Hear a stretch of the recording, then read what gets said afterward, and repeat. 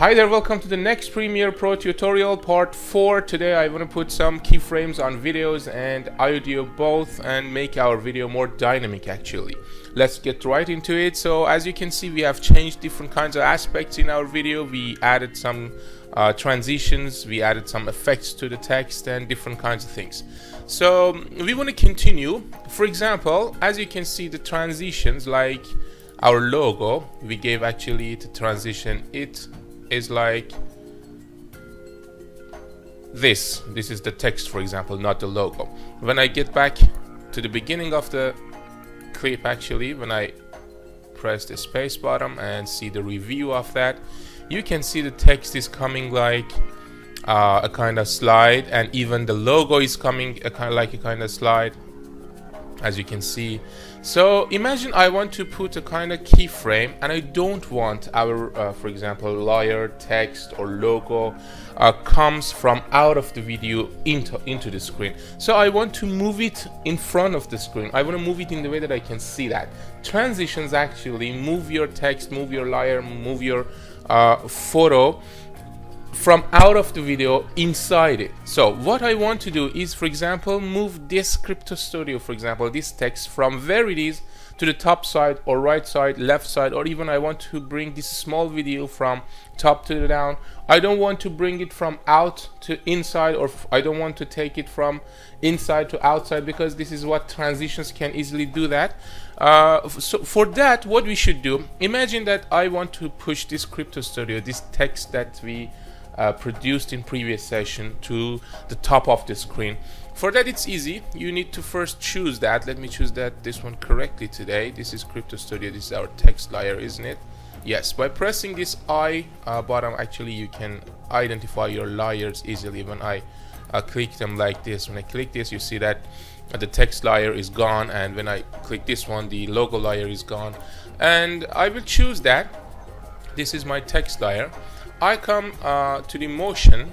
This is where it is supposed to be, and I press this button, which is toggle animation. It is where you can add keyframes for your text, for everything in Premiere, and even in After Effects you can do such a thing.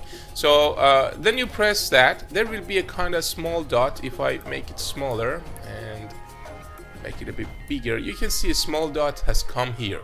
So this is where that your keyframe starts. This is where that Crypto Studio starts moving, and nothing happens until the time that I put another dot or another keyframe and I toggle another animation for this layer actually. So if I press the preview button again, it comes up to here. For example, now from this position up to this position, I want to make my Crypto Studio, my text layer dynamic, and I push it from down to top actually. So I will press the vector and I will push it up so I can place it in here. So one thing that you should know, if you want to push something from right to left or from down to top, it's better to press and keep shift button. So why should we do that? Because if I want to push it up and I press shift, so it doesn't go right and left, you see, just it can go higher, it can go to the top side or down side without going to the right or left, or vice versa. I want to go right and left and I press shift so it doesn't go up and down. Why should we do that? Because sometimes we don't want to make a mess. Sometimes we want to go in a correct direction. We want to go exactly where we are. We don't want to go a bit right or left. I want to push it from where I am exactly to the same place in the top. I don't want to go a bit right or a bit left. So I push it a bit up and then I press shift button. Then you see it goes right and left because I didn't push it up. So first I push it up and then I press shift. Then you see it doesn't go right and left. Then I bring it here and I leave it. So in this case, it actually goes up when I come to the beginning of my video. Imagine that I come here, or the beginning of my keyframe where I put that animation or keyframe on my layer, which is this. And when I press it, you see that first my layer is coming like this because we have put a transition in previous session at the beginning of that. And when I continue, you see that it's going up and stays where this dot finishes. You can see these two dots are the beginning of my keyframe, the beginning of my animation, and the second one is the end of that. So maybe you ask it yourself, this is going so slow, so what can I do to make it faster? This is easy. You need to just push this dot back and make it close to the previous one, to the first one, and when you see that, when it comes, it goes faster. If you want to make it even faster, you can make it smaller. I mean, this small bar, you make it smaller. If you make it smaller, this space, this area becomes bigger, and again you can push it as close as possible to that, but make sure that it doesn't come on it or it doesn't go behind it. When it comes here and when I get back to the beginning of the layer, you see that this part is showing you the transition that we have put in previous session, the slide that is coming from the left side to the screen, and these two small dots are the movements and the animation, the keyframes that make our layer, make our text layer movable onto the screen. It doesn't push it anywhere out of the screen. So let's look at it again. It comes and very fast it goes up. Look at the speed, very fast. So if you want to make it slower, you can make it far from the previous dot, as far as possible, so it will be so slow. Then I press it, you see it goes very, very slowly to go to the top of the screen and put it there. Our video layer, we can even do the same. Just you need to come to the video layer, you press it, and then come to the motion, and in here, for example, after my text layer, when my text layer came up, I want to bring the next video, which is on the corner of my previous video. I want to push it down, I want to bring it down after the text came up actually. So I press the preview button, I go a bit forward, I started the keyframe, the animation here, and I want to finish it here, for example. It means that in here I want to see my video in down part, in the bottom of my screen actually, in another position actually. So so I press motion and I do not bring it down like this. I want to bring it down, then press shift. So I want to make sure that no horizontal size changes, no horizontal number changes into the settings. So I come down and I put it here. Then I can make it faster or slower. This is what can happen. Or maybe I want to do something. I want to make both my layers, I mean the video one and the text one, move together. So I should get back again to the previous layer, which is my text layer, but I do not change this blue line. I will keep it where it is because I want to exactly put the same keyframe, as you can see, where it is. Or even I can bring it to the beginning. When I want to bring it to the beginning, I put it here, and then I go to the text layer. In text layer, I will select both keyframes and I push it exactly under the blue line. When I click on my video again, I see that where my blue line is, the first keyframe is under that, and where my text is, the first keyframe is exactly under that. When I play the video, both of them must start working together. I mean, first the slide comes, then when it is going up, the second one must come down like this. So you see that the first layer, I mean my text layer, is going up and my video layer is coming down. So if I want to make the speed faster, I should get back to the text layer again, and I do this. Or if you want to actually set the speed of your text layer with that video, so you should come to the video first and you put this blue line on the end of the animation, on the second dot, actually the second keyframe, and get back to the text layer and put that under the blue line, so that both layers, I mean the video part and the text part, be synced together. And when I get a bit behind the keyframes and I play that, you can see they are working together with the same speed. That one goes up and that one comes down. So this is what you can do for the video. For the audio, for example, I want to bring something like, let me bring this music, for example, to my Premiere folder, I mean the project folder, and I bring it right into the audio section. So this is actually my audio, this is my video, and this is the audio parts. What I want to do is to increase and decrease the music some parts, because if I want to play that, it will be a very messy formation. It will be a mixture of different kinds of sounds, so that's not okay. Imagine that I mute this, and this is the music which is so loud. First of all, I want to bring it down. This is the layer, I mean A2. I want to, for example, reduce the sound to -10, for example.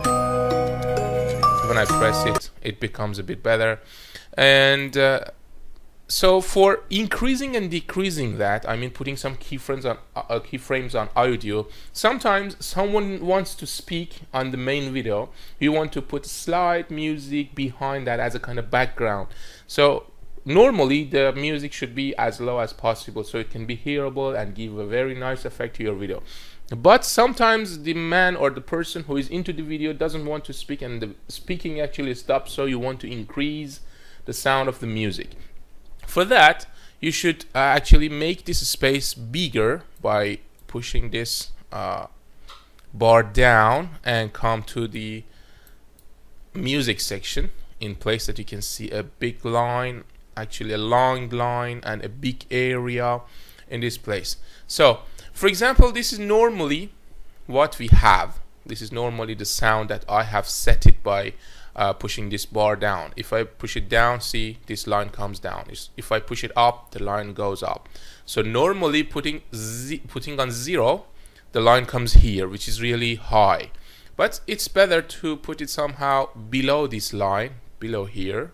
I mean, this line should be below here, because in this case I can have a kind of normalized sound. So I push it down like this, and I just play a review to see how it happened. Okay, then, so now I want to increase or decrease, for example, my voice or my audio from here to everywhere that I want. For example, I press Control and I keep Control bottom, and on the line I click left mouse bottom. There will be a small blue dot actually on that line, and then somewhere like this, let me make it a bit longer, and then somewhere like here I will put another dot by pressing and keeping the Control button and a left mouse bottom actually.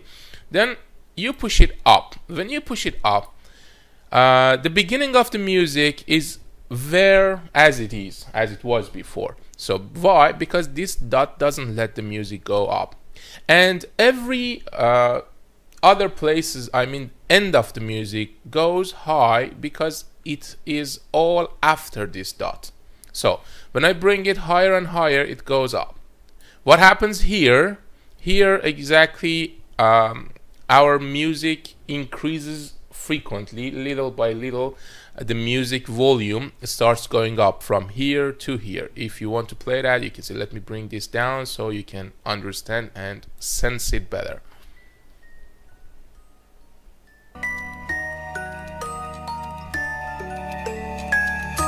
Got it? So the music came up, actually the volume increased little by little and frequently from here to here. So after this period of time with long period, for example, or a short period, it depends on you. After this procedure, after this period of time, so I want to bring again the music down. So again, you press Control, you put a dot here, and you want to put another dot here. So the far you put this dot, the procedure becomes longer. What procedure? The procedure of decreasing. The procedure that the music starts to decrease the volume from high to down, or vice versa. If I want to put this dot, for example, longer, like this, if I drag it longer, as you can see, this area is becoming longer and longer, which means that the music goes up and the volume goes up slightly and slowly. If I want to make this procedure fast, and if I want to do something that the music volume goes up very faster, so all I want to do is to bring this dot down and make this procedure shorter, so from here to here the music goes up and the volume increases very fast.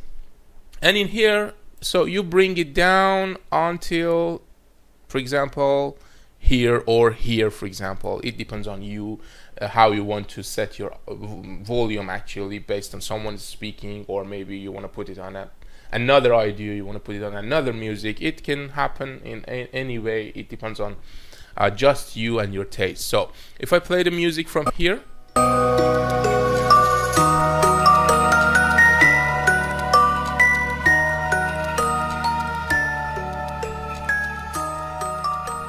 as you can see, little by little it is decreasing, and this is the way that you can put some keyframes on your music. So I think that's it for today. I showed you how to move the objects on your screen. It doesn't matter, even it's a video, even it's a text, even it's a logo.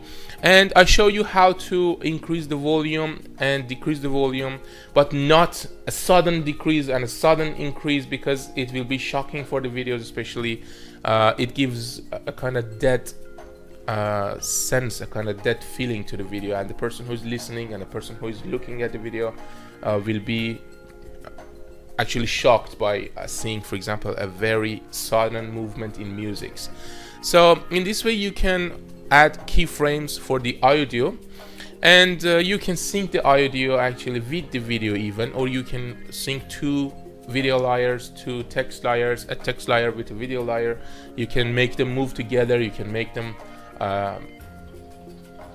move actually with the same speed as each other, and make your video more dynamic. So this is for today. I hope you enjoyed it. Don't forget to subscribe my channel and share these videos to those who want to start working with Premiere Pro, and thanks for joining that. Have a good day. See you later.